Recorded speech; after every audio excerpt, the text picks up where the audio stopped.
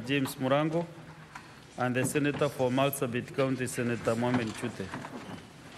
So I don't know whether you have instructions. So thank you very much. Welcome the Energy CS. Thank you for finding time to come before the Senate. You are a frequent visitor to the Senate, and we did thank you that you have time. You don't postpone when you ask to come. So that is a good indication that you are very ready to serve this country. So we go to the first question from the member for Kirinyaga County. Senator Mbugua. Thank you, Mr. Speaker. I rise to ask question number 007 on behalf of the distinguished Senator for Kirinyaga, Senator James Murango. 1. Is the Cabinet Secretary aware of the breakdown of over 15 government-owned power transformers in Kirinyaga County between March and September 2023? And if so, could the Cabinet Secretary explain the reasons behind it? And 2, could the Cabinet Secretary explain the inordinate delay in replacing defective power transformers in Kirogo, Maendeleo, and Liagishiru villages within Moya constituency, despite multiple requests for their replacement? And 3, could the Cabinet Secretary explain what measures the government has put in place to ensure the timely repair or replacement of defective power transformers? Thank you, Speaker. Honorable CS, you may proceed to respond to the question by Senator from Kirinyaga.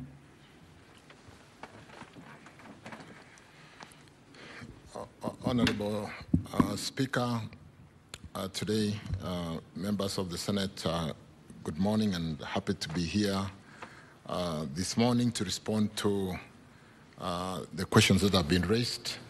And like has been said, Honorable Chair, Speaker, I am a frequent member here, and thank you.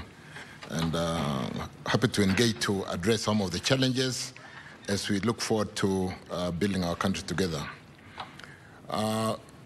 Pursuant, Speaker, of following the letter dated February 13th, which was inviting us to come and respond to the question which has been articulated by the honorable member as to whether we are aware of the breakdown of over 15 government-owned power transformers in Kirinyaga County in the last 6 months, and the reasons behind. And that, Chairman, I wish to note that the above question had been asked under question number 059 on 4th October 2023. Honorable members, the ministry is aware, and these breakdowns or the breakdown in those transformers have continuously been addressed through Kenya Power, replaced them once, reported.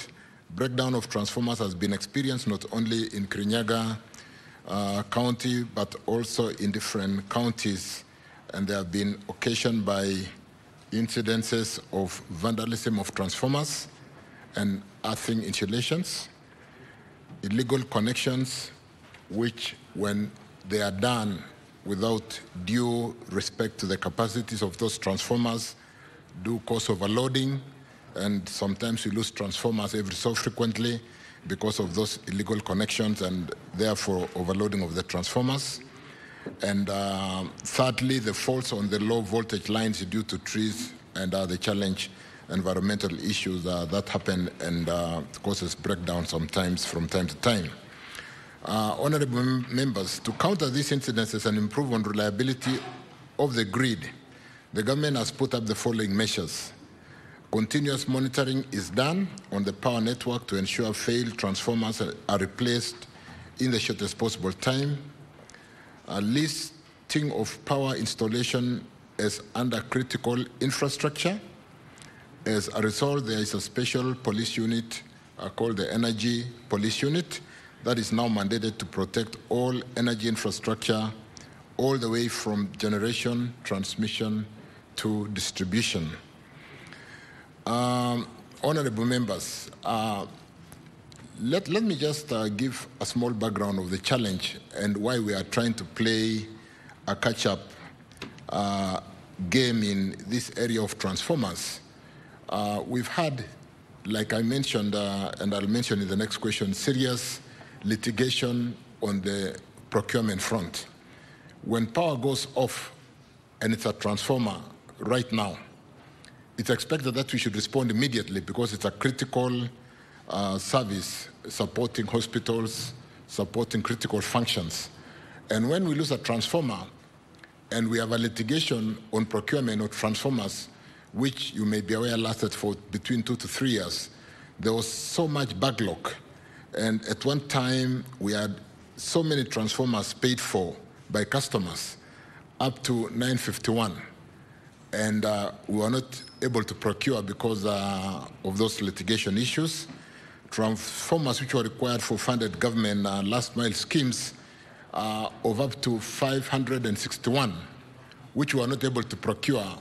So we did create a backlog of up to 1,700 transformers, and creating a challenge on addressing some of these transformers. And that is why, Speaker, honorable members, we've had this transformer challenge that sometimes looks like, why don't we immediately bring in a replacement transformer when there's been a breakdown? But Chair, Speaker, honorable members, we are on top of this, and we're trying to ensure that the transformer challenge is addressed once for all, so that we don't have these inordinate delays in replacing defective transformers. I don't know whether the next question on the inordinate delay in replacing defective power transformers in Kirogo, Maendeleo, Rishicheru village within Mwea constituency, despite multiple requests for replacement, has been put to the floor. Unless Senator Mbugua is with such details, which I believe you can respond to in your next question, which is supplementary to the earlier question.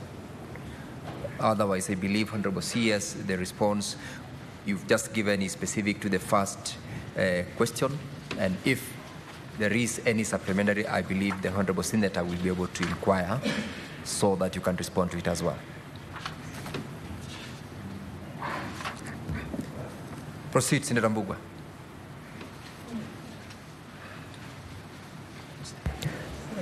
Thank you, Mr. Speaker. On the supplementary question, I would like the Cabinet Secretary to ensure the country and this House that we have enough transformers in the country. And two, I would want the Cabinet Secretary to assure this House that to tell this House what measures is putting in place to ensure that the transformers which are coming in are not substandard. Thank you, Speaker. Honorable CS. Thank you again for that question. There is a current procurement process going on for significant number of transformers to address the shortfalls and to basically deal with the challenge that you raised in the first question and the second question. We've worked very closely, and accompanying me to the House today is our Principal Secretary, Alex Washira, the CEO for Kenya Power, Dr. Siror, Engineer Siror, and the CEO for Ketraco, Dr. John Mativo, also Engineer John Mativo. And I want to confirm, Honorable Speaker, honorable members, that we really are looking at the quality of transformers. We're not only looking at that quality of transformers, we have made transformer requirements for procurement one that can be localized to our market. And we've developed standards, worked with the international community to ensure that we are able to manufacture assemble the transformers in Kenya. And in this procurement cycle that I mentioned, we are getting adequate transformers to address the challenge of shortage. Chair, we have addressed those quality challenges so that we do not see the challenge of transformers failing. One of the assurances, honorable members, of assuring ourselves on quality is to be able to be given warranty. Warranty is a statement of quality, which basically means, honorable members, if there's a breakdown, you basically replace a transformer at no cost.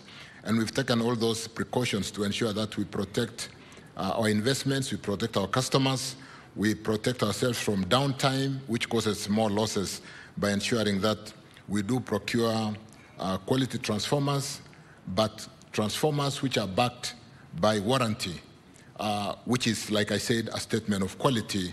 And that is to basically say, in the event that we lose a transformer, before the warranty period lapses, we are able to get replacement at no additional cost. So, Chair, we are on top of that, and working together with my team, we will want to assure Kenyans through this House that we will procure quality transformers and pitch for that warranty to confirm quality and the failures that we've seen in the past. Thank you, Chair. Thank you, Honourable Member.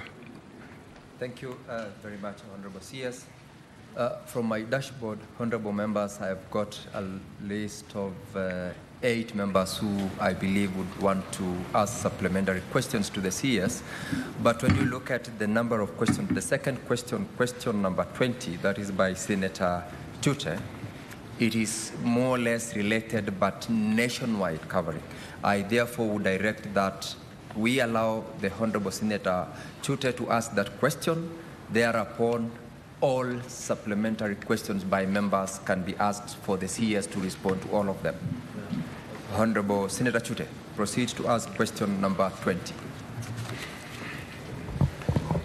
Thank you very much, Honourable Speaker.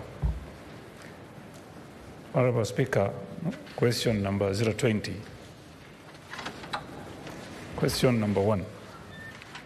Which entities were responsible for the disruptions of power supply in most parts of the country on Saturday, 11th November 2023, and the nationwide power blackout that occurred on Friday, 25th August 2023, and could the Cabinet Secretary state any actions taken against those entities?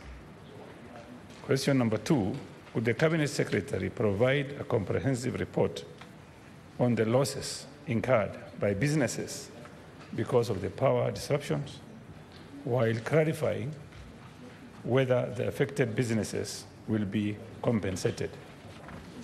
Question number 3, what measures has the government put in place to ensure the stability of the national electricity grid to prevent the recurrence of such power disruption?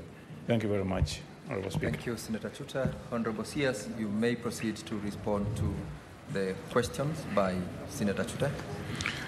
Thank you, Speaker. Thank you, Honourable Chirchir, for that question.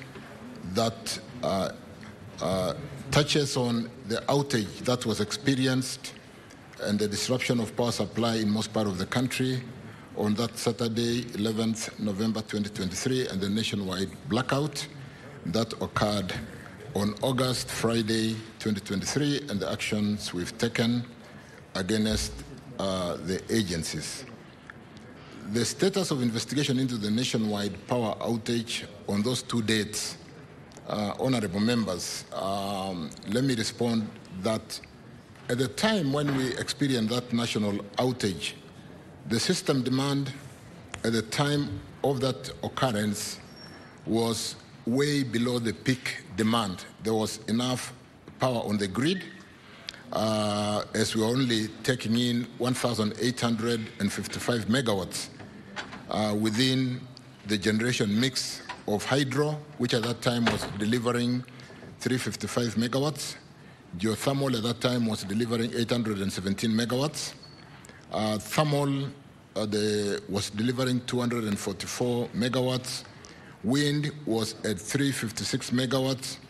And the import from, we didn't have any imports from Uganda, or we were feeding them some 2 megawatts because we do a power exchange with Uganda. And at this particular time, we were pushing some 2 megawatts to Uganda. We were getting 100 megawatts from Ethiopia through the, we call it EEP.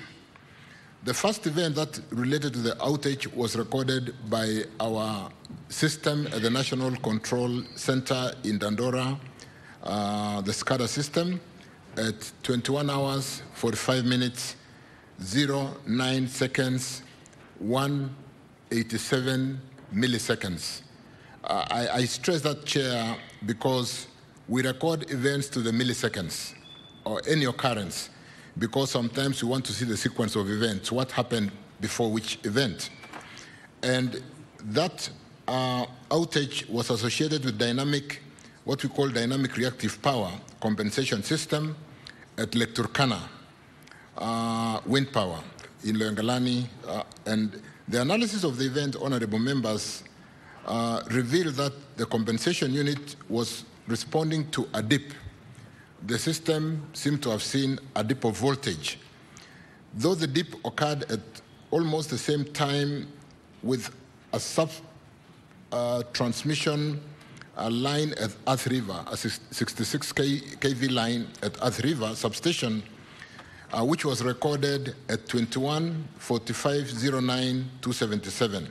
You will see that the dip, honorable members, occurred about 100 milliseconds later in our Earth River substation. It is, however, unusual for such faults to affect the grid, owing to the fact that the lines are at the downstream in terms of being the last mile side of consumption. And therefore, we do not expect really that unusual fault to affect the grid, owing to the fact that the line are, like I said, at the downstream of the grid, and the resultant impact on the transmission grid should be minimal. Examination of the waveforms and the events in the SCADA system shows that Lake Turkana wind project or power plant tripped in 140 milliseconds, when the voltage dip was slightly above 80% of the normal 220 voltage, contrary to conditions stipulated in the grid code, which require the system to hold for at least 2 seconds for a fault right through. The fault can really be allowed to go through if the system was to hold for 2 seconds. But this reactive power reacted, and in less than 187 milliseconds, 140 milliseconds, the system shut down. So that really caused a challenge which cascaded down and ran us into that challenge and that problem. On the 11th of November 23, Kenya Transmission National Grid has installed interconnect generation capacity of, with an installed capacity generation of 2806 megawatts, with geothermal at that time 852, hydros 810, thermal 506, wind 426 megawatts, solar 212 megawatts. The national grid is interconnected with Uganda through a 132 kV double circuit line between Lesos and Tororo substation, and Ethiopia electric power through a 500 kV high voltage DC line linked at Suswa, linking Suswa. On that particular day, this is the second partial blackout, on the 11th November 2023, at 19 hours 57 minutes, the country experienced a partial outage of the electric power system. The system demand before the outage again was approximately 22,057 megawatts, distributed as shown on the table on the statement which I've signed and given to the House. Hydros 553, geothermal 800 megawatts, thermal 234, wind 334, imports 136, totaling 2057 megawatts.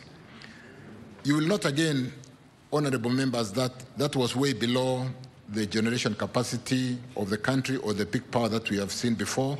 So it was nothing to do with the shortage of power generation.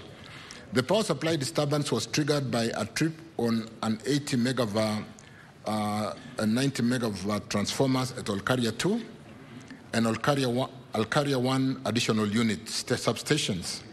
Olkaria Naivasha 132 line, honorable members, also tripped at the same time. The cause was attributed to a failed chamfer cable at Olkaria 132 kilovolt substation.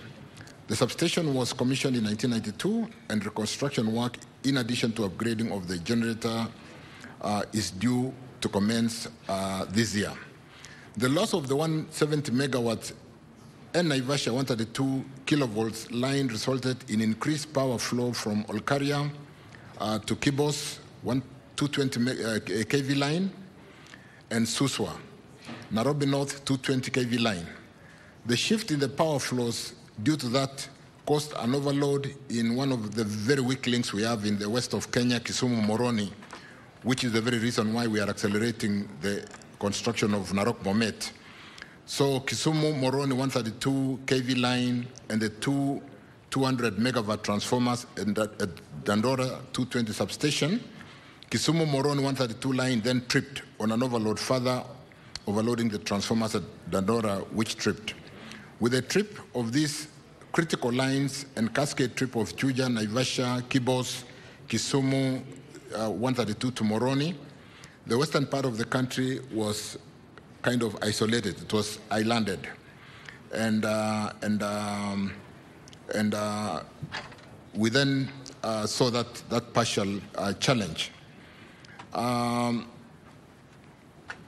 This led to several imbalances in the system. When the system tried to balance itself, and in a very short time, that imbalance really, in terms of the cascading of the challenges, caused that challenge of partial outage. Like I said, this led to several imbalances in the system, leading to cascade trip of generators in Olkaria, Nairobi, cost, loss of Ethiopia transmission, and Uganda imports. And the loss of generation led to that partial collapse of the system. However, Mount Kenya grid system was islanded with generators at Kamburu, the Cascade, and Gitaru, running and tied to the customers connected to this part of the grid. You will note, members, that because it was a partial outage, we were able to restore within 3.5 hours. And so the restoration activities began at 11 hours on the same day, and supply to the customers was finally restored fully by 1:39 hours in the morning, with sufficient generations availed. Members, honorable members, joint technical and operational teams in the energy sector have continuously reviewed such major disturbances with resultant improvements, recommendations, some of which have been implemented. These endeavors and efforts have continued to reduce the frequency and severity of systems disturbance, especially those that would cascade and lead to nationwide grid collapse despite its vulnerability. System defense mechanisms such as effective under-frequency load shedding are some of the strategies we have employed today, and provision of emergency overload capacity for critical transmission lines have been employed and are working well. And what you will possibly notice for a while, we have not seen some of these systems. What I'm basically saying here, when there's an overload, we'd rather pull down some of the feeders or deload a network and not push power and overload the system. That would cascade and cause nationwide or the kind of partial blackout that we talked about. So what we do, Honorable Speaker, and you'll possibly notice this more in the area of Bomet because of Moroni Chemosit, when there is an overload in that line, because that line is built on a capacity of about 80 megawatts, 89 megawatts, and many times it would be carrying up to 120, 130 megawatts, Moroni Chemosit, down to Sotik, Kigathi, all the way to Awendo. Sometimes we have to deload the line by pulling some of the customers down so that we don't overload the country. And so some of the blackouts that you see sometimes is what we are calling here effective under-frequency load shedding, to manage the capacity of the system so that, in a way, we are islanding. We are isolating the problem to that small area by bringing it down and therefore sustaining the rest of the country. However, the proposed key projects are especially alternative transmission lines for evacuating power from key generation points which are bending poses major challenge in operating the network optimally. We have attached comprehensive list of recommended critical grid enhancement projects which are in various stages of implementation in the annex. Allow me, honorable members, at this point to point to the fact that whereas the energy sector in Kenya is almost fully unbundled, to the extent that the generation, the transmission, and the off-taker operate independently with their own balance sheet, with their own systems. KETRACO today is still supported on government balance sheet. And therefore, and we are working very quickly to employing the PPP framework to see how KETRACO, with the limited government resources, could be able to work through the PPP framework, attract private investors to build transmission system, remove the constraints on the overloaded circuits, and be able to forestall this challenge. So a number of circuits today are undergoing evaluation through the PPP framework, and so that KETRACO can leverage on private investment and be able to forestall some of these challenges. Some of the action the ministry is addressing the root cause of grid instability is formulating lasting solution in order to comprehensively address the weaknesses. One of them is what I just mentioned through the PPP framework. Further, the government, together with our development partners, are working on grid reinforcement plan to ensure the frequent blackouts experienced lately do not become a persistent matter. Government is committed, honorable members, Speaker, in having a reliable, sustainable, and resilient national grid system. And to an extent where, like I said, generation seems to be doing well,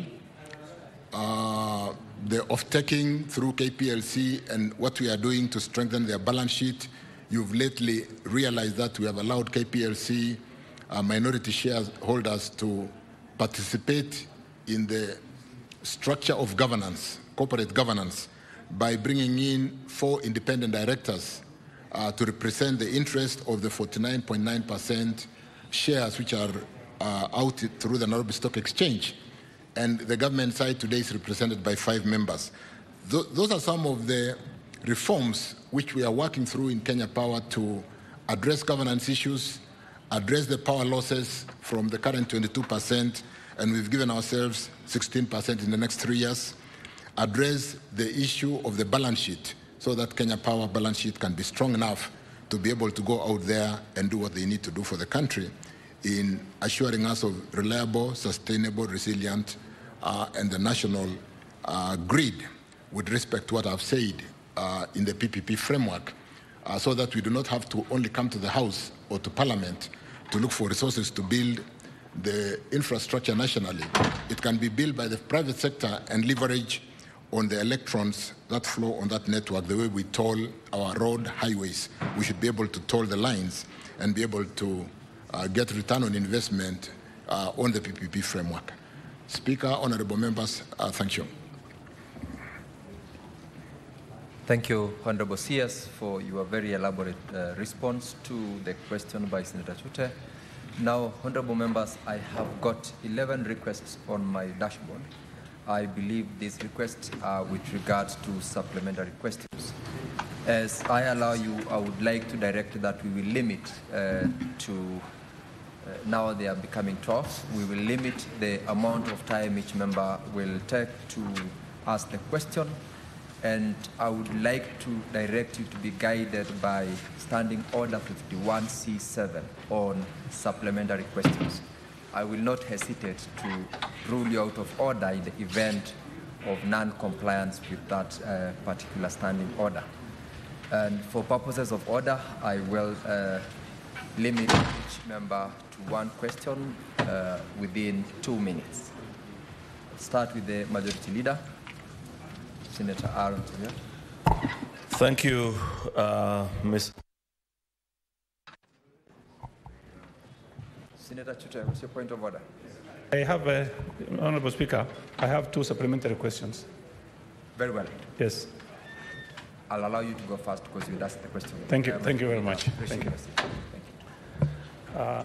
Honorable Speaker, I want to take this opportunity to, first of all, thank the CS and the PS on behalf of the people of Marsabit. Honorable Speaker, we visited the CS's office some time back because of the problems we had of electricity in Marsabit. That problem has been solved through his efforts and the PS. I want to say thank you very much on behalf of our people. Honorable Speaker, the question that I've asked is who foots the bill? Who is going to pay the cost the business people incurred and the damages? That is my question. And also, the other question, Honorable Speaker, is KenGen is going to come to Marsabit very soon. And they have already started the public participation process. And the CS is aware that we had an issue with Electricana wind power, and the issue is still before the court. Can the CS tell us what are we going to do? What is he going to do in regards to KenGen going to Loyangalani for supply of electricity? And finally, I want to ask the CS to tell us how far has he gone on the issue of the line from Electricana wind power going into Marsabit and Isiolo. Thank you very much, Honorable Speaker. Honorable CS, proceed to respond to that.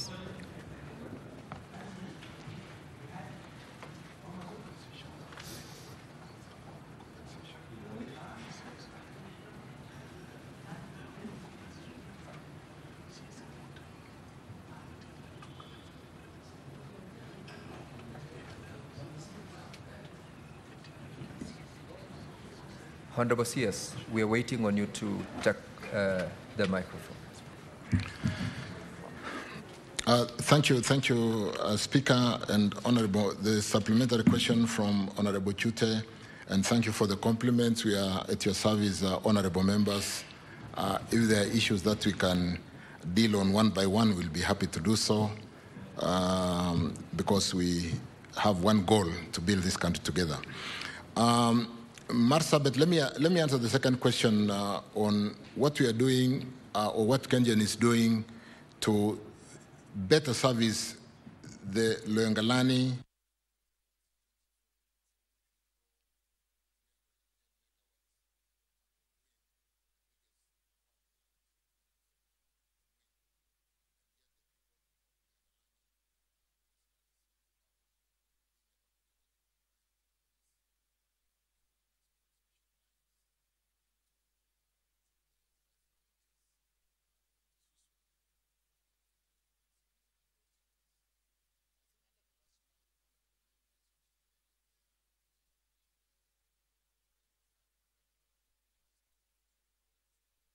social distribution of power. We recognize that we need to service these residents of this area, and there is a project which Honorable Chute may be aware about, where we are connecting Loyangalani. We are building a high voltage line from Loyangalani to Marsabit, and from Marsabit down to Isiolo. When we came into office, that project had been processed together with Gilgil, Mala, Tika Mala, and a payment made for the counterpart funding to support the foreign side, which was coming out of China Exim. So a payment has been made. What we did immediately, because that payment was not enough, was to descope the two projects, the Loyangalani, Marsabit, Isiolo. We descoped it from Gilgil, Thika, Mala. And what that meant is we were able to then take Gilgil, Thika Mala, onto a PPP framework, the PPP I talked about, and it's advancing well. The Loengalani, Marsabit, Isiolo then remained with a payment which represents 15% of the payment which is required as a counterpart funding so that we can draw the EXIM funds to be able to build that line. We are further descoping that project to ensure that as we build this line, we are able to step down from 400 to 132 and 66 and be able to service that community. And as we go to Isiolo, we should be able also to step down from the 400 kV through that descoping and ensuring that we service the people of Isiolo, Marsabit, as the line comes down. That is an advanced stage. The descoping work is going on through China EXIM. In principle, we are done on the Kenya part, and the payment has been made. So we should be seeing, as soon as we are done with our partners, China EXIM and the contractor, the line or the contractor going to site, because payment has already been made on the counterpart Kenya portion. And so as soon as we finish with China EXIM, we should see not only the big lines being built, but the step down from those high voltages to the voltage that feeds the communities coming out. And together with last mile, for the first time, we should see Loengalani on grid. We should see Marsabit on grid coming down all the way to Isiolo, where we already have a 132 line. Honorable members, we basically would be happy to really see that region on grid on account of the fact that Marsabit is very rich on wind resources, very rich on solar. And as we pull those resources to the significant industry or load centers, we will be servicing the communities, cobbling with the last mile programs where you fund us as Parliament. Regarding the first question on compensation, when we have a major blackout which impacts on the whole country, the point would be to establish the cause and be able to really apportion the blame. Why you had me reading up to the millisecond when the event occurred, is to find out whether did the private investor power plant in Lake Turkana go out first and cause the problem, or was the problem caused by the Juja 220, which came in 100 milliseconds later? So that work is going on, but again, honorable members, when we have a blackout, it is so significant in terms of losses for the country.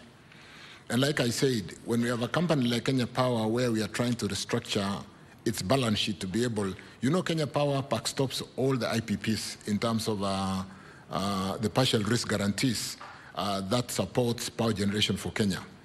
And unlike the banks, if one bank goes down, the other banks would be there. So we really need to take care of KPLC, even as we go today to from one market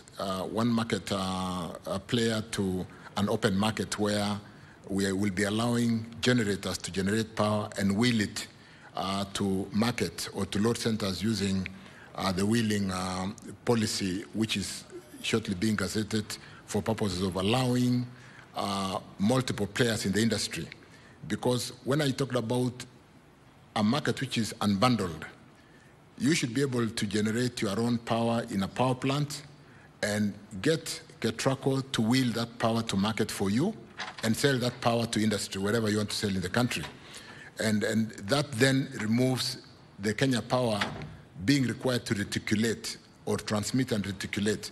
So the unbundling is a significant aspect of what we've done in supporting opening up the market, so that we then move from a one market buyer where Kenya Power buys all the energy and distributes to an open market where anybody can generate, use Ketraco to wheel the power to market and sell that power to industry, wherever the industry is. A lot of work is still going on in this space of compensation, and how much can we compensate when there is something like a national disaster or a major accident.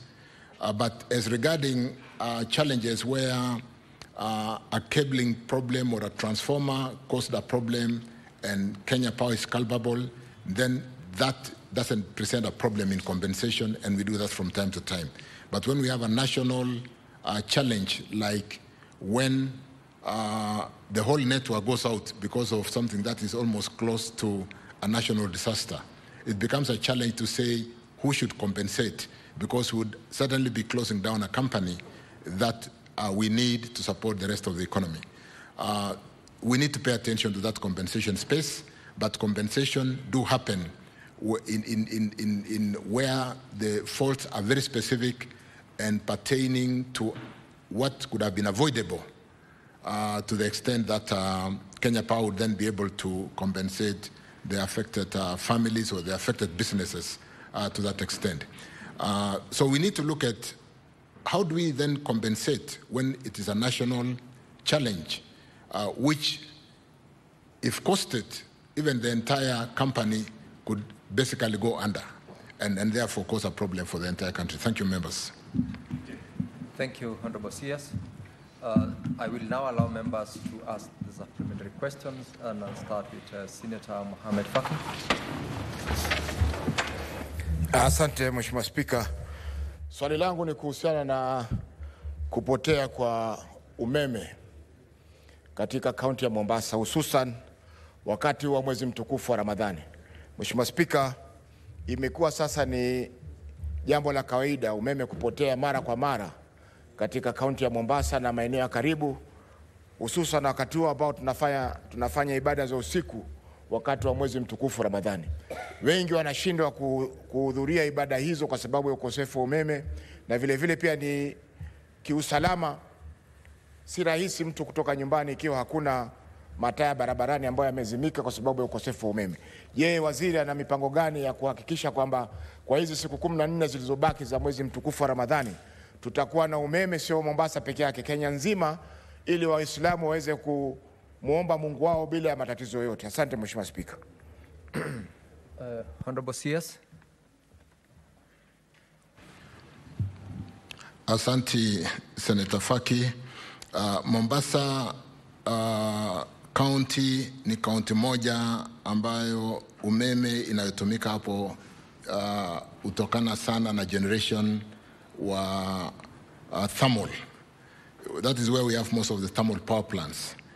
The other generation ile tunaitumia sana Mombasa ni ile inatoka hapo Malindi, Weru hapo nyuma kidogo. We've got a solar power plant inamilikiwa na kampani moja inaitwa Clublek as an IPP and feeds 50 megawatts to the grid. Pia Mombasa ile moto mingi inapatikana Mombasa ni inatoka Olkaria, pengine the Cascade, ile line ya zamani ya Kamburu inayoenda Mombasa, but majorly geothermal kutoka Olkaria. Tushajenga hiyo line 400 kV, lakini currently we are operating at 220 kV, na hapo Mariakani kuna station kubwa tutafungua hivi karibu, pengine wiki ama mwezi moja mbili hivi. 1 month sio July tutafungua hiyo station ya Mariakani. The challenge in Mombasa, honorable members, is the fact that most generation is happening out of Mombasa, and we are transporting power to Mombasa. And the only heavy generation, particularly coming out of Malindi, ni ile ya jua. Na unajua jua ikipotea kidogo inaanguka, ikirudi inaamuka. But what we are doing to the challenges of intermittence, we are trying to stabilize that power ili kwamba tuhakikishe kwamba Mombasa is well served. Mombasa is well served. Senator Abdul Haji, what's your point of order? Thank you, Bwana. Asante sana Bwana Spika. Waziri kidogo ananichanganya. Anaongea Kiswahili, mara anabadilisha wa Kizungu. So inakuwa ngumu kufuata maneno yake. Siachague moja akae kwa lugha moja, kwa line moja tafadhali. Asante Spika. Honorable CS. Senator Haji is concerned. And I believe nitachagua Kiswahili, lakini wacha niseme kwanza kwa Kiingereza. So, honorable members, like I said, the challenge in Mombasa is the fact that most of the generation happens out of the region. We transport the power to Mombasa. What happens in Malindi, or the generation out of Weru in Malindi, the solar power plant, you know, most of the renewable plants like wind and solar are associated with intermittence. Intermittence is to say when there is wind, and wind is very good at night, you do very good generation. And when there is no wind, you have to have a replacement to take over and supply the energy, similar to solar.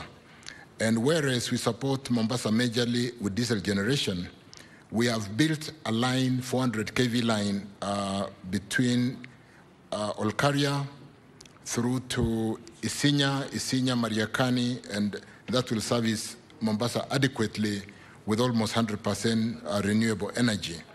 Mariakani is being commissioned in July.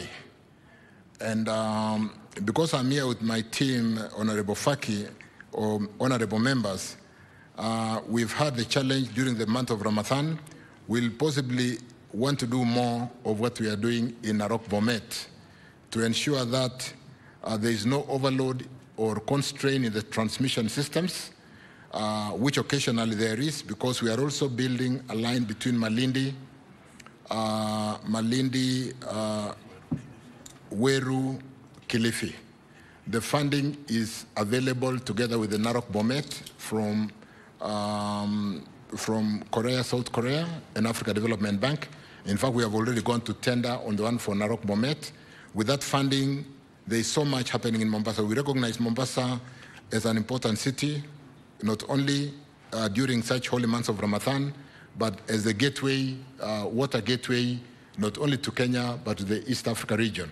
From the earlier meeting where we today gave the National Treasury a check of 5 billion on account of the profits made by Kenya Pipeline, we were talking to how do we service the region better using our gateway and play that competitive advantage so that that advantage does not go to our neighbors down Dar es Salaam and so on and so forth. So, Honorable Faki, we are paying a lot of attention to Mombasa, the kind of investment coming to the region in transmission, power generation, looking at Dongokundu, where we are going to take a T-line, which is, there's already funding from JICA to Dongokundu, and the kind of infrastructural support, not just because of Mombasa, but to make Mombasa service the whole of East Coast of Africa, is going to be significant. And so we just beg for your support as we walk the journey together to address these challenges, which may not be quite finished during the month of Ramadan. But I want to really beg on my colleagues to ensure that what we talk about in terms of managing the grid, so that we don't have those small outages, given the kind of temperatures and the lifestyle where every household needs air conditioning, and the discomfort during the month of Ramadan is addressed. Thank you. Senator Abbas Sheikh Mohammed.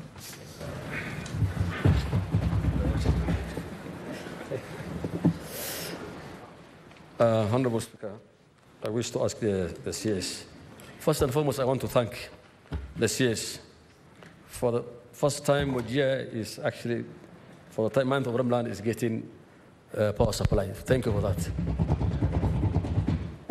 Having said that, Honorable CS, the municipality of Wajir Township actually is expanding, and the machines are getting very old, and it's emitting a lot of heavy emissions and fumes of, and this that is causing a lot of pollution.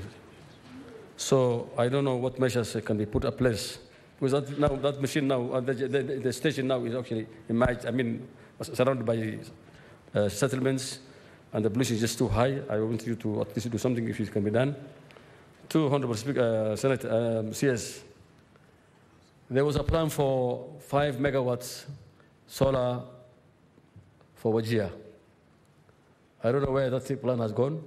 We are anxiously waiting for it. I want to know the situation. And what plan do you have for Wajir? Now that I can hear my colleague here, he's almost getting benefited from the wind power. So I think you should also divert this wind power to Wajir, because it's actually even shorter than taking it back to like Suswa and all this and Amor Navasha. So what is the plan for Wajir actually? So to be at the part of the national grid. Otherwise, as it is, the county is growing. We are already experiencing, upcoming of cottages. Abbas, you've asked your question. Honorable CS, if you could respond.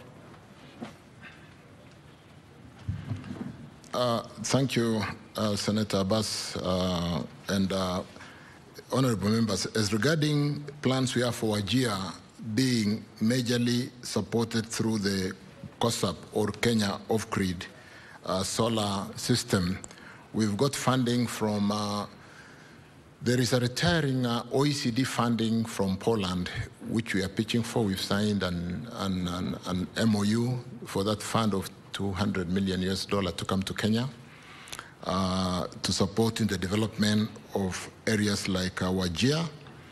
And I think we are ready as Kenya, and we've submitted that document to the other side. I think we should be signing before end of April to draw that funding. A lot of that funding will support the off-grid systems, but more importantly, members, we are looking at how to connect Garissa on-grid to Wajir. There's also a program of hybridization where Wajir is currently served fully or 100% by thermal generation, diesel generator.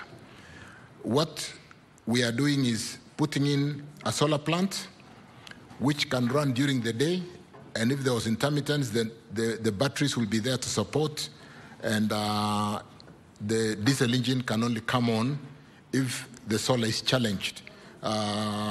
When the batteries are not running enough. We did a similar project we are doing similar projects in 7 counties. One which we have commissioned, and the president participated in the commissioning, is Wasini in Lunga, where we have the solar plant, and if the solar is not there, the batteries can run for 3 days, and if the batteries went down, only then the diesel engine comes on.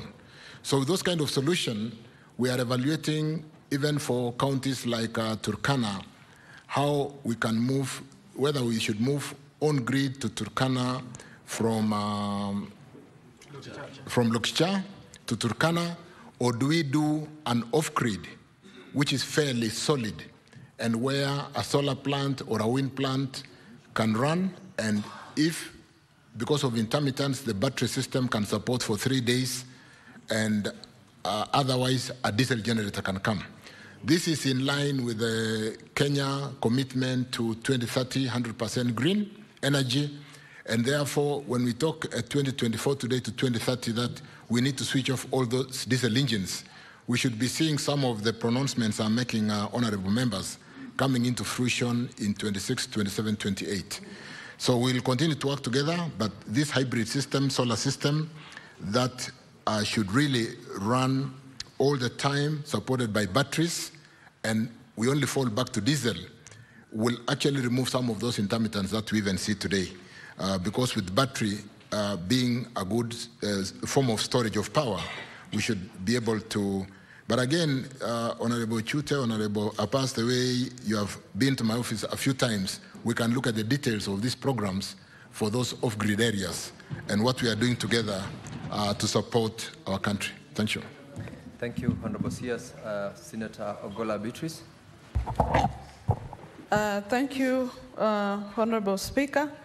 Honorable Speaker, my question is on a statement that I made last year in May to the ministry, but relevant to the question today on faulty transformers. In my question, Honorable Speaker, I'd asked that the ministry lists a number of faulty transformers in Homa Bay County, and provide timelines within which the transformers would be replaced. And precisely, Honorable Speaker, the response came in time, the same month from the ministry, which I appreciate so much. And in the response, Honorable Speaker, the CS had given a list of transformers, 84 in number, that were faulty, and went ahead to give two lists. One list has 21 transformers that would be replaced by REREC by the 31st of July 2023, and another list was given of 63 faulty transformers that would be replaced by KPLC by the 31st of July 2023. Now my question to the CS is the CS aware that the commitment that was made by the ministry to my response has not been honored, and I would like to know why and when that would be honored. Thank you, Honorable Speaker. Honorable CS, could you respond to the question? Thank you, Speaker. Thank you, Beatrice, for that. Allow me, Chair, because this is a very detailed question with 21 transformers, 63 with KPLC, and KPLC is here with me through the CEO, Dr. Siror. I think the challenge in Homa Bay, sometimes when we say the challenge in Bomet, is the transit to Homa Bay, because most of the power that comes to that region comes through Bomet, Kisii, through Kigati, Homa Bay, Awendo. And it's not only a transformer challenge that we are facing in that region, it is compounded by the transmission constraint, and therefore with the power outage, the transformer challenge, the load shedding that I talked about earlier on impacts in that area heavily. So, Chair, I want to beg to be allowed with the KPLC CEO who is sitting here. REREC gave an apology. The lady, Dr. Rose Mukalama, the CEO for REREC, was supposed to be here with us, but she's attending to something outside Nairobi today, to address this 21 and 63. And like I said, we are in a procurement cycle of so many transformers. If KPLC was to stand and respond on my behalf, they will say as soon as these transformers are delivered, we'll address a number of transformers, not only in Homa Bay, but in the country in terms of replacement. But we also really need some public awareness and support in terms of the abuse that goes to the transformers. We can bring in a new transformer today, but as we take power to the rural areas, and because we have our TTIs and we have trained our people, they have learned to sometimes illegally do illegal connections, which are not dimensioned, and they overdraw power from the transformer. You can burn the coil and therefore lose a transformer. A transformer today runs for anything up to 1 million shillings, 2 million shillings, depending on the kilowatt rating of that transformer. So the important thing is to ensure that also that customers connected to the transformer are legitimately connected and they are paying their bills, so that they don't take shortcuts and burn a transformer that we could blame on quality of the transformer, and yet it is our culture of wanting to use free power for that purpose.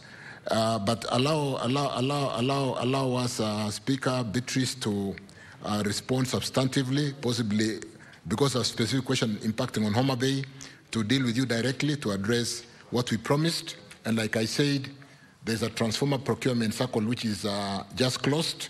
How much can KPLC pick up and correct? I'm sure of the 63, some have been addressed. But any that has not been addressed, not only for Homa Bay, but for the whole country, we allow us to address that, but to respond more specifically to the question of the 21 transformers and REREC and 63 for KPLC.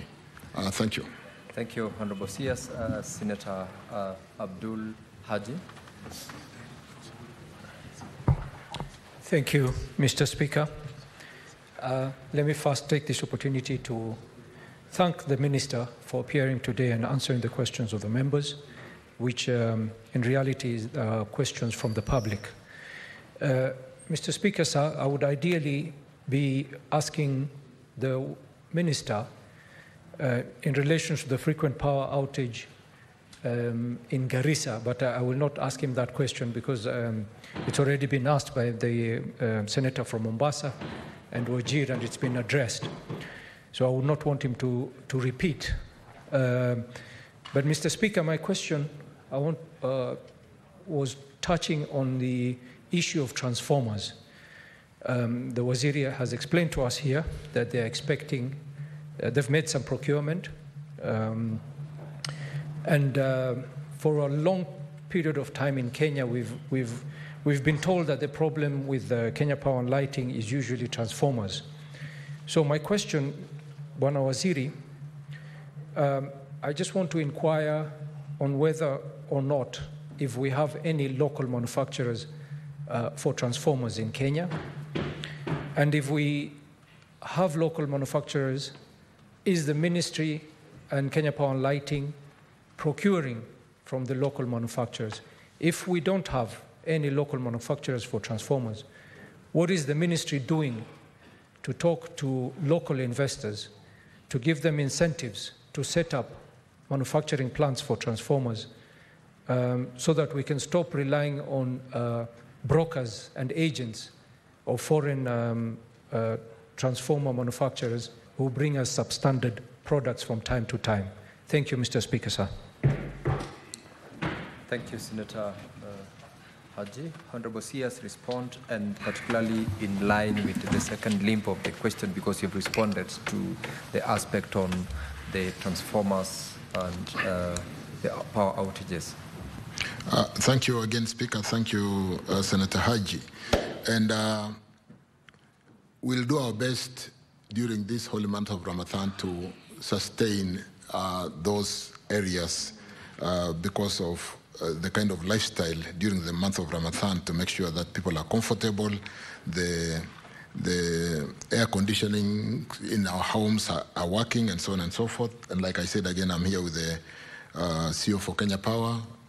We are listening, and we will act on that. We have got local transformer manufacturers, and I think today, honorable members, the requirements for importing transformers into the country are so difficult against local manufacturers. In fact, all transformers come out of local manufacturing. I don't know how much local it is in terms of assembly and manufacturing, because transformer would be a coiling. We may not manufacture copper. So the question of how much is raw materials manufactured and how much is assembly. But the point today is all transformers that come into the Kenyan market are locally manufactured, particularly up to a certain kilowatt rating. The big ones that we may not have capacity come from outside, and we are building capacity for the local industry to be able to do that. We've got a very stringent inspection and certification process, and Kenya Power do work with the local manufactured transformer companies to ensure that we support them in this endeavor and therefore localize, create jobs for our industry.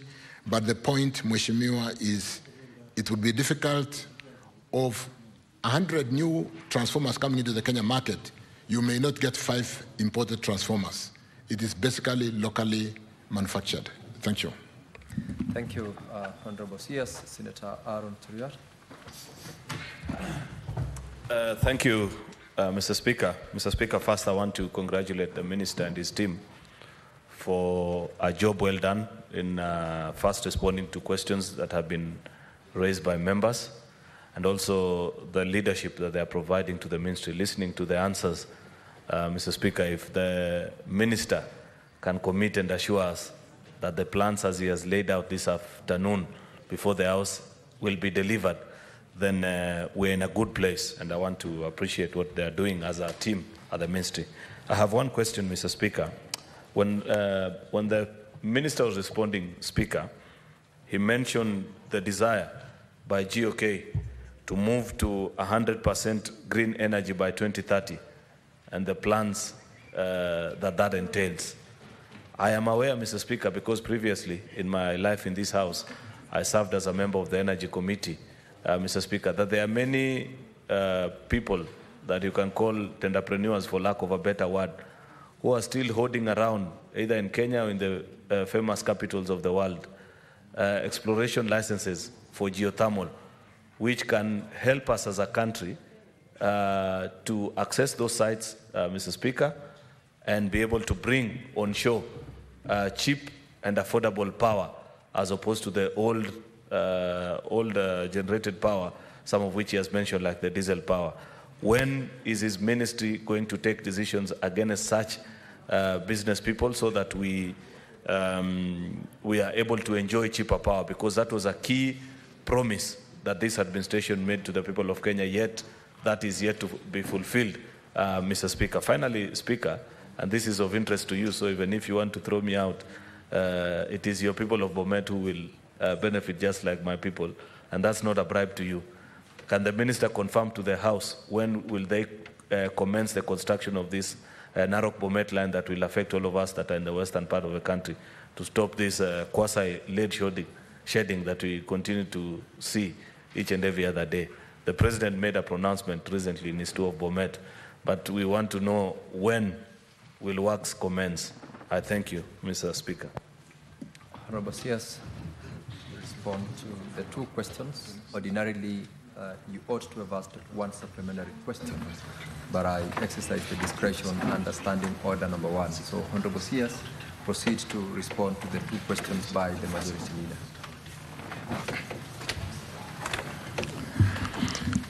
Thank you, Senate Majority Leader, for raising what is very important for this country and for the world at large, to pitch our country as a renewable, green, renewable energy country. There will shortly be premium on green, green steel, green everything in terms of manufacturing, because it supports and addresses the challenges which mitigation on climate change would otherwise be so expensive. Like what we've seen in the very regular rainfall patterns, the temperatures that we feel today, when it should be sometimes the coldest time of the year, it's very warm, and causing really difficult patterns on even how we do our farming. That commitment of 100% renewable by 2030 is a commitment that has been made at all levels. And Speaker, honorable members, as you are aware, we are today 93% in terms of energy mix, renewable. And the 7% is basically the power that we get out of heavy fuel for picking. We don't have a coal plant. We don't have any fossil fuel except for picking in the evening when there is a certain surge of power demand, when industry is working and we light our homes in the evening. And that is only for 4 hours. But the rest of the hours in the day, we run renewable, except for what I said, we need to expire some of the diesel generations in the coast region. But like I said, like has been mentioned by Senator Chirchir, the expiring PPAs on the diesel generators are not being renewed. I think we made that commitment, and for every expiry of a PPA and they are all coming to an end, we are coming in with renewable energy. We've just been pushing to commission some 70 megawatts out of Meningai, sometimes next year, another 58 megawatts out of Wellhead generation from Olkaria. And therefore, our work towards achieving 100%, albeit with the challenges, we're going to walk that journey. Senator Kay and Senator Faki. Senator Kamau, if you must consult, please consult in low tones for the CS to be heard in silence. Honorable members, the Kenya Kwanza plan does recognize in one powerful statement that we are going to accelerate the geothermal development in Kenya, which is one of our very, very good base loads. And what we are doing to that end, today we have very significant programs in Suswa to open up Suswa and generate geothermal power out of Suswa. We have about 80 megawatts out of Paka. Paka, honorable members, is in Tiati, and we are going to accelerate building a line from Lesuk to Lesos to pull out that power and generate out of that area. We are working at Paka to open up that area. We've drilled the first well. It is heating up. So there's so much activity in the geothermal development to basically support us, because geothermal is a very good baseload in terms of generating all the time and availability. We gave concessions, like the majority leader did mention, to some of the private developers. And concession comes with work programs. We are reviewing those work programs which have been attached to the concessions which were given to those private sector players. And if they are not meeting the work programs as signed in the concession, we should be able to have those fields, those geothermal fields, revert back to government.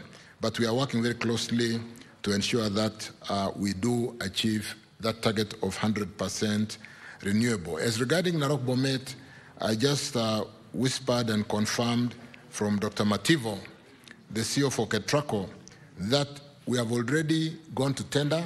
You may not have seen in the papers, but a limited, what do you call,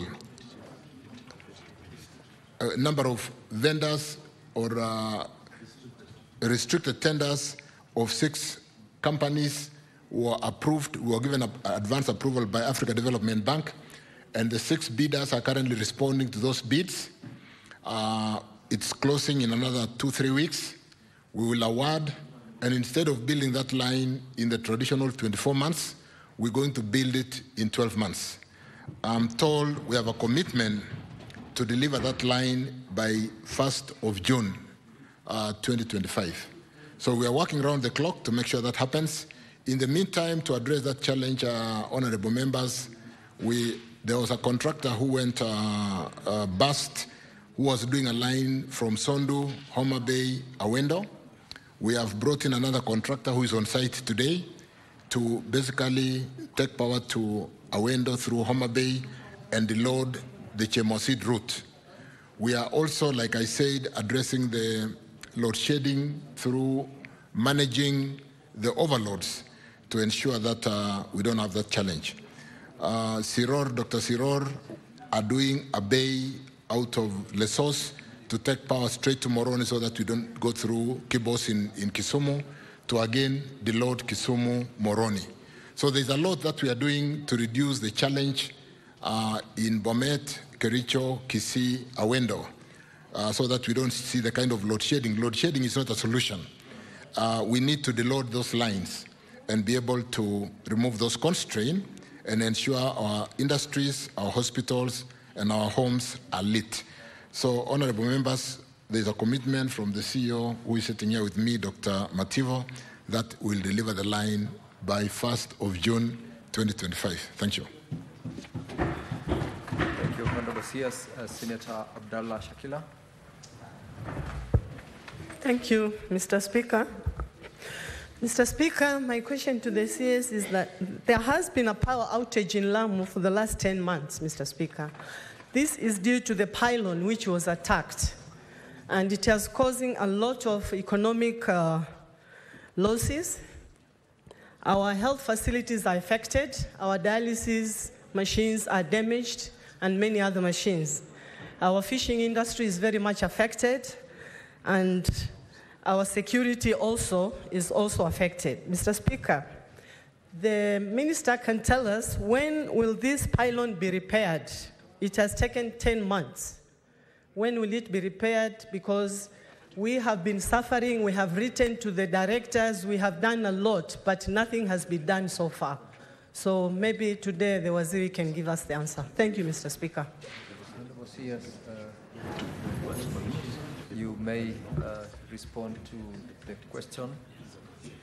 And as you prepare to respond to that, maybe I could allow Senator Matinga to ask a supplementary question so that both of them can be answered together.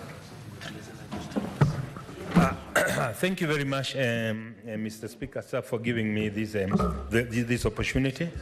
let me also kick it off by thanking the CS for ably leading, taking leadership in making very hard decisions, especially to bring innovative solutions to the power problem that has been a challenge in Kenya.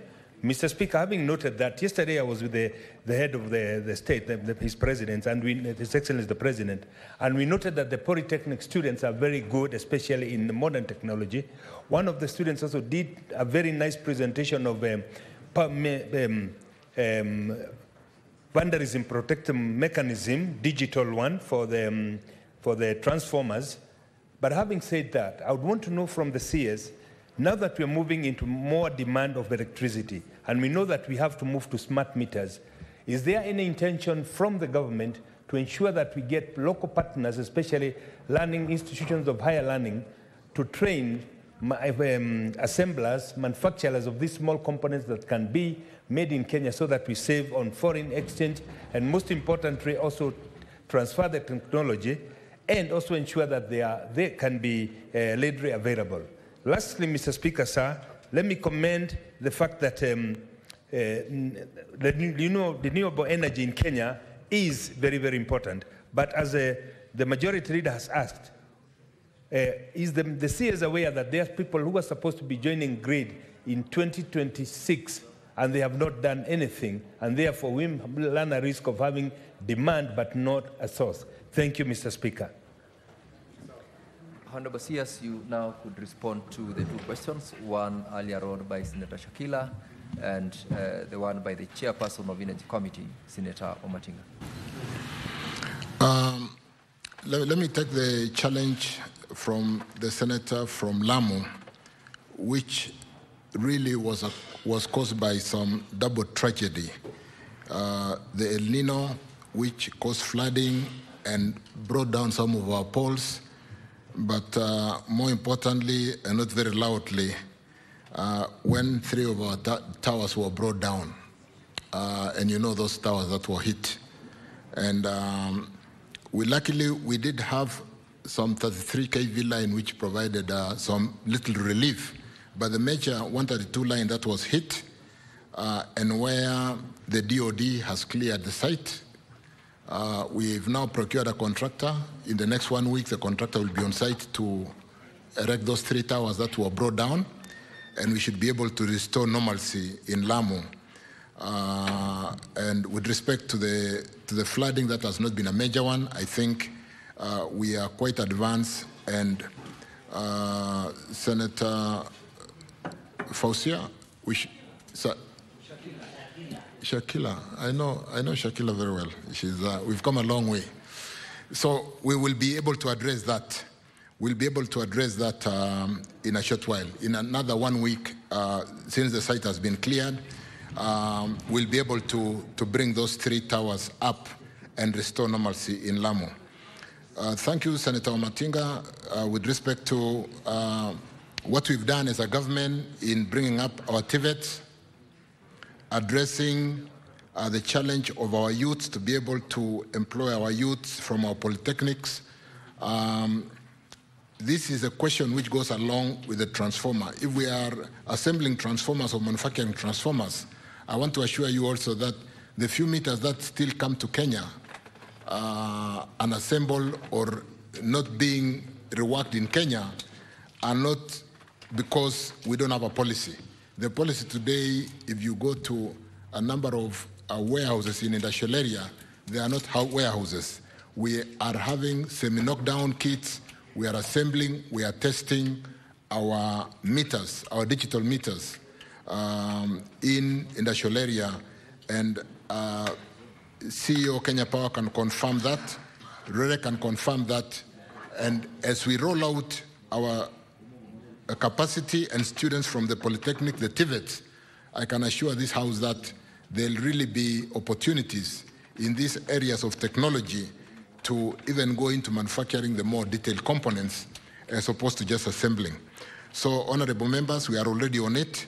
There is a policy framework in Kenya Power that meters ought to be local. Transformers should be local. And when there is no room almost for competition against a local manufacturer today. So we are working on that. I want to confirm that it would be an exercise in futility if our TVETs are churning out our youth and we are importing some of these things that can be locally manufactured, locally assembled in our country. Thank you, Speaker. Thank you, Waziri. Jackson Mandago. The IPPs, let me touch on the IPPs which are on the East Coast Power Development for delivery of power in 2026.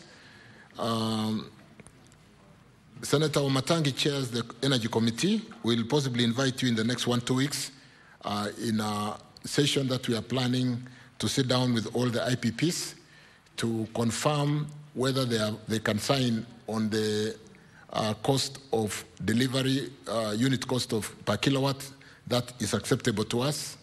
The delivery, the COD, what we call the date of commissioning or commercial operation date of 2026, because the way we run the LCPD, Least Cost Power Development Plan members, is we match demand with supply. We don't generate what we don't need. And then therefore, it's a chicken and the egg question. Do you develop power when there's no demand, or do you generate demand and then you develop power? In which case, the industry may not be willing to wait for you to spend 3 years to build a power plant if they are ready to invest. So it sometimes can be an impediment to developing industry. So what we'll be doing, my chair, in a short while, is calling all the IPPs who have been scheduled to deliver in 2024, 25, 26, and 27. That is the tariff period that has been provided by EPRA in the current tariffs that are levied by Kenya Power, to confirm that they will all fulfill their CODs. And if they can't meet their CODs, there are other generators outside 26 or 27 who are willing to come in and be able to support us to ensure that the demand is not suppressed because we are not able to supply the energy or the power in good time. Thank you, honorable members. Thank you, Waziri. Senator Mandago.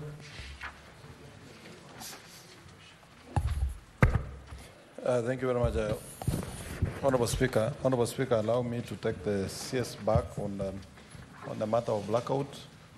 What was the reason that there was blackout in the better part of Monday in Nairobi, to the extent the operations of Nairobi Funeral Home and Mbagathi Hospital, Honorable Speaker, didn't have power? And what are the plans, Honorable CS, to ensure that level 4 and level 5 facilities, health facilities, that the government intends to place equipment to support the rollout of BHC in ensuring that they have 3-phase power? A case example is West Pokot level 5 hospital that doesn't have 3-phase, and they have equipment that have been installed for the last 7 years without being utilized because of lack of power. Thank you, Honorable Speaker.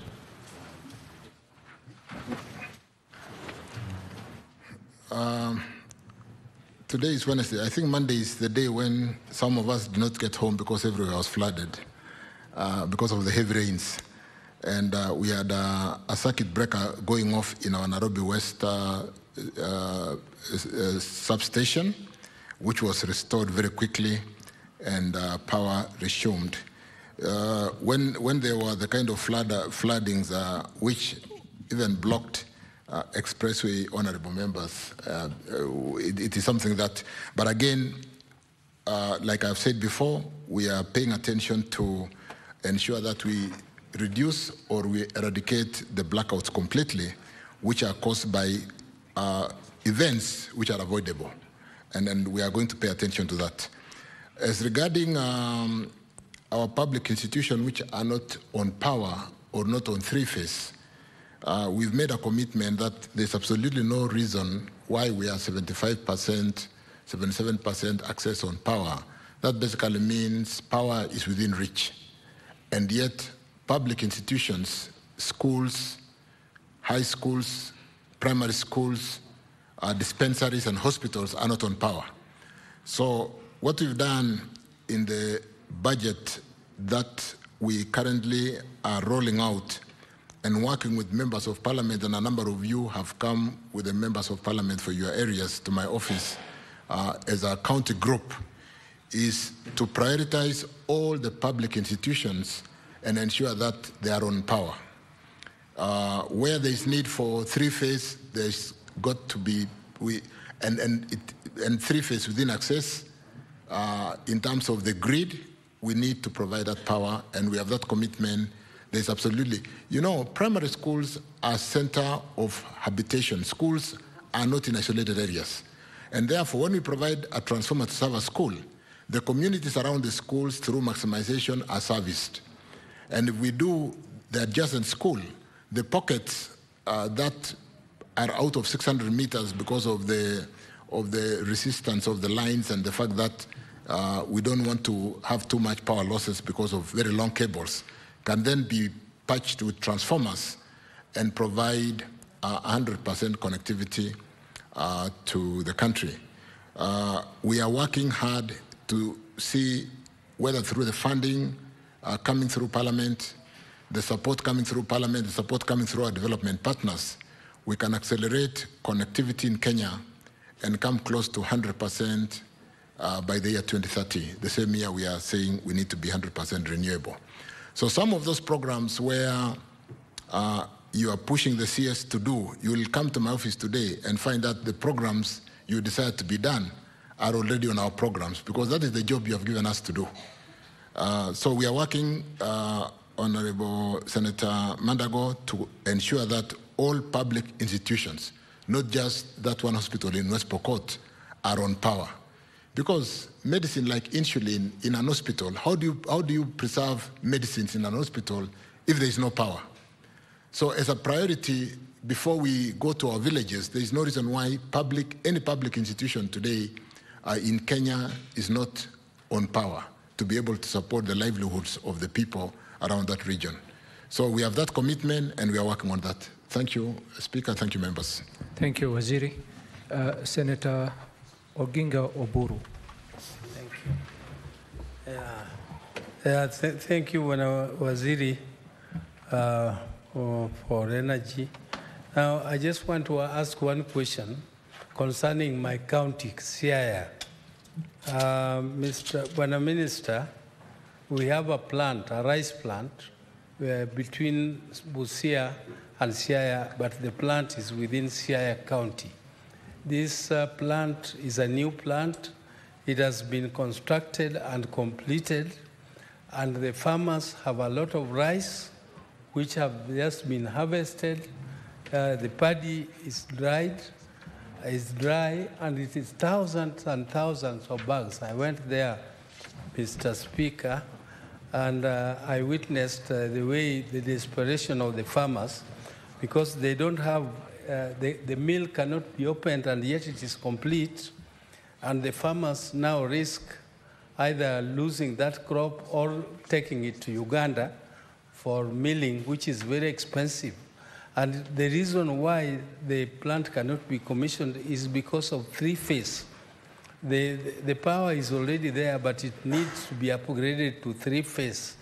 And I'm pleading with the minister to take some action to make sure that this plant, at least they upgrade it from phase 1 to phase 3, so that the farmers can benefit. Mr. Speaker, there is also the industrial park within the same area in Siaya, just adjacent to Siaya town, which was commissioned by CS Korea some few months ago. It is also completely dysfunctional because of upgrading the power from phase 1 to phase 3. So these are the two big projects in Siaya, and the only ones. Mr. Speaker, I hope that the minister is going to take note and take some action to ensure that these projects start functioning. Thank you, Mr. Speaker. Thank you, Senator Waziri. We are going to take two more questions because of time, and then maybe you can answer all the three, and we see if we can cover more ground. Senator Samson Cherargei, and then followed by Senator Nderitu John Kinyo. Thank you, Mr. Speaker, sir. And I want to thank Cabinet Secretary for Energy, Mheshimiwa Chirchir for always working in silence and doing wonders. He's one of the CSs that normally works in silence, but is very effective and efficient. Mr. Speaker, mine are just brief question. Waziri, could it be the reason of faulty transformers that is causing regular power outage? Makiu, I was in, over the weekend, I was in Kapcherop Township, Waziri, and in that township, they can lose up to 2 days without electricity. And tying up, when you go to a place called Kabwareng and Terik Ward, some of your officers from Kenya Power and Lighting, they go ahead and if they get, and you remember the president had given direction that if they get any Kenyan who was regularly or irregularly, let me not say illegally, were connected to power, it was supposed to be regularized. But when you go to Nandi County, some of your officers go ahead, especially in Aldai, to just go and remove, even including the post of the Kenya Power and Lighting, and also removing meters instead of regularizing. What are you doing to arrest such situation? And Waziri, we wish you well as you continue doing wonders in the Ministry of Energy. I thank you, Mr. Speaker, sir. Thank you, Mr. Speaker. From onset, I want to thank the Cabinet Secretary and the Permanent Secretary for a good job they are doing. Mr. Speaker, I am aware that transformers are of different capacities. And knowing that the CS is an expert in the areas of technology, I just wanted to know in his office whether he has a dashboard and he can tell how many transformers we have in Laikipia, their capacity, and how many people are supplied by those transformers. I'm saying that because you go to some areas, Mr. Speaker, you find there are transformers, but they're only supplying 2 people. You go to other areas, you find a transformer that is even overloaded. So I wanted to know whether the minister, and I know he's an expert in the area of technology, whether from his office he can tell how many transformers we have in Laikipia and how many people are supplied by each transformer. So in totality, he can tell how many people are supplied in Laikipia and how many transformers we would want so that we can have 100% coverage of people of Laikipia by power. Thank you, Mr. Speaker. CS, you can answer. And please keep the answers short so that we can take a few more questions before 1 o'clock. Thank you, Speaker. Thank you, members. Honorable Oburu, the answer is yes. We're going to pay attention to this rice scheme in your county towards Busia. Food security is paramount. I think that is the very reason why when the fiscal, what do you call the country was facing the dollar liquidity challenge because of the tightened monetary policy, Fed running the U.S. interest investments in the U.S. at almost 5.5%. We didn't have dollars, and it is unfair, unfortunate that we have to use our dollars to import food, things we can easily grow. So I've just consulted with Kenya Power Lighting, the design for the scheme to support that rice scheme is finished. It's more of upgrading to 3-phase. The same question goes to the industrial park. The CEO is here with me. We're going to follow up and make sure that because we are not building a new network, even if the harvest is now, we can be able to support the people in that rice scheme within the season, because upgrading is not a matter of months. It can be done in a few days. So we look at the funding aspect to be able to do that upgrade. The only challenge that we face is, honorable members, sometimes we handle KPLC as a social company. You know, we've got 49.9% investment listed in the stock market, Nairobi Securities Exchange. And therefore, when Kenya Power goes to the ground and give an invoice or a bill for a transformer, we should, if we are able to support them with payments, they should be able to connect immediately.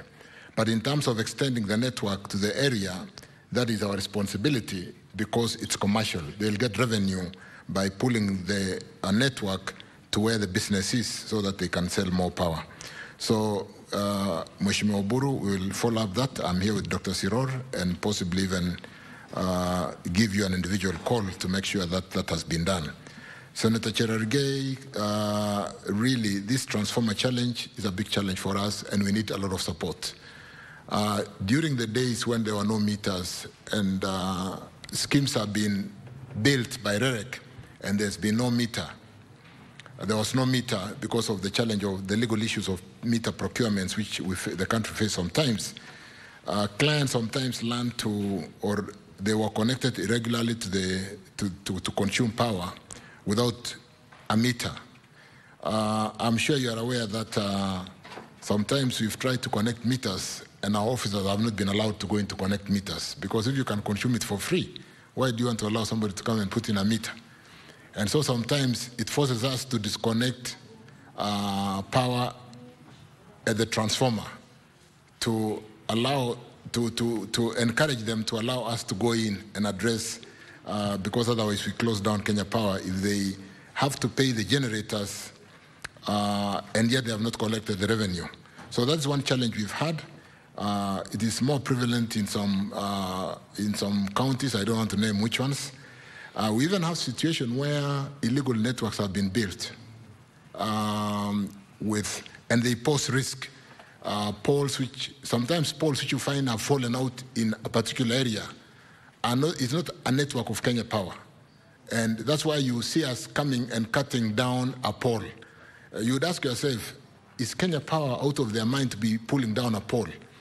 Some of those poles are not our poles, and it portends security challenge to the people when people have gone out of the way completely and even put in a small network connected to a transformer which is being overloaded because it's an irregular network.